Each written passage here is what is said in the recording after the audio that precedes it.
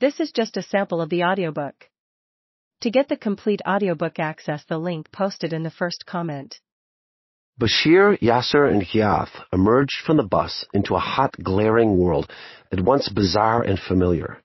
They could see the old municipality building and the town cinema and the edge of the neighborhood where they were raised.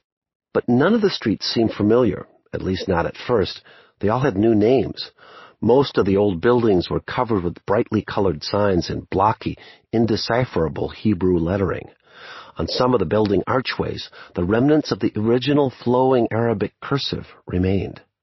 Suddenly, Yasser, the eldest, spotted something he knew, the old neighborhood butcher's shop. He quickly walked inside, his cousins following, and threw his arms around the butcher, kissing both his cheeks in the customary way of the Arabs. "Abu Muhammad!" Yasser shouted in glee. "Don't you recognize me? Habibi, my dear friend, I recognize you. We meet again." The Jewish butcher could not have been more startled. Abu Muhammad had left many years before. "You are right, Habibi," the man told Yasser, stammering awkwardly in the language of his visitor. "Once there was Abu Muhammad. Now no more Abu Muhammad. Now Mordecai." The butcher invited his guests to stay for kebab, but the cousins were too stunned by the man's true identity and too distracted by their own mission to accept this offer of food. They walked out, flustered. "You were pretending you knew everything here," Ghiath teased his older cousin as they left the shop. "You don't know anything here." The three men turned a corner and found themselves in the quieter streets of the neighborhood where they once played. They felt at ease and happy, and they forgot their earlier admonitions about speaking to one another and conversed openly in their mother tongue. They came upon Yasser's house and approached the door. Yasser stepped forward to knock. A woman in her 40s came out, looking at them strangely. "Please," said Yasser, "all we want is to see the house we lived in before."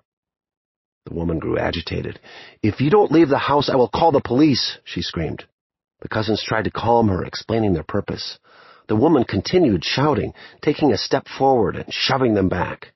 Neighbors began opening their doors. Eventually the cousins realized they might soon find themselves in trouble with the local authorities, and they retreated in haste. Yasser drifted along in a silent daze. It was as if he had no soul, Bashir recalled. He was a walking body, nothing more. "I cannot accept such a feeling," Yasser said finally. "It's something that I really cannot bear." Soon they came upon the house where Ghiath had grown up. Outside was a large sign they couldn't read and a guard armed with a machine gun. The 2-story stone house was now a school. The guard told the men to wait while he went inside, and a moment later the principal came out and invited them in for tea. She introduced herself. Her name was Shulamit. She told them they could walk through the rooms when the class period ended, and she left them in her office to wait. There they sat, silently sipping their tea. Ghiath removed his glasses and wiped his eyes. He put them back on and tried to look cheerful. "I can't control my feelings," he whispered. "I know," Bashir said quietly. "I understand." When the principal returned, she invited them to tour the house. They did so, Ghiath crying the whole time. After their visit, they left the house and walked in the direction of Bashir's old home. No one could remember exactly where it was. Bashir recalled that it had both a front door and a back door that faced a side street. It had a front gate with a bell, a flowering fitna or plumeria tree in the front yard, and a lemon tree in the back. After walking in circles in the heat, Bashir realized he'd found the house. He heard a voice from somewhere deep inside himself. "This is your home." Bashir and his cousins approached the house. Everything depended on the reception, Bashir told himself. You can't know what the outcome will be, especially after what had happened to Yasser. "It depends," he said, "who is on the other side of the door." Dalia sat in a plain wooden chair on the back veranda of the only home she had ever known.